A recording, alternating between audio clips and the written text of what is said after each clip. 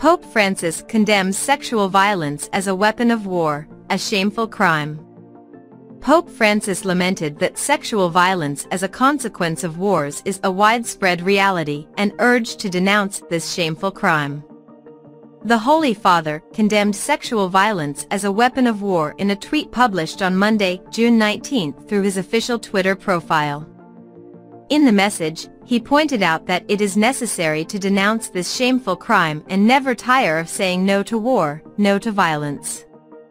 Sexual violence used as a weapon of war is, unfortunately, a widespread reality. We must denounce this shameful crime and never tire of saying no to war, no to violence.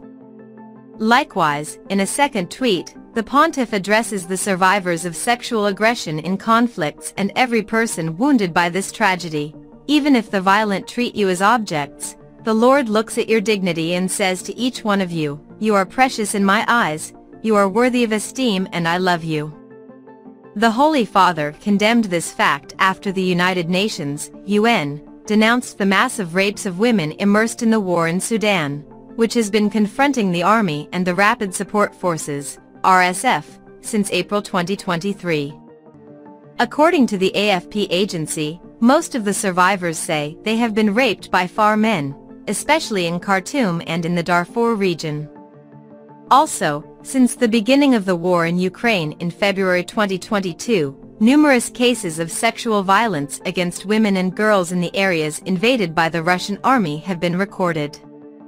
The term conflict-related sexual violence refers, according to a UN report, to rape, sexual slavery, forced prostitution, forced pregnancy, forced abortion, forced sterilization, forced marriage and any other form of sexual violence of comparable gravity linked, directly or indirectly, to conflict. A UN Security Council report published in 2021 specifies that growing inequality, displacement by war, increased militarization, shrinking civic space and the illicit circulation of weapons exacerbate widespread sexual violence.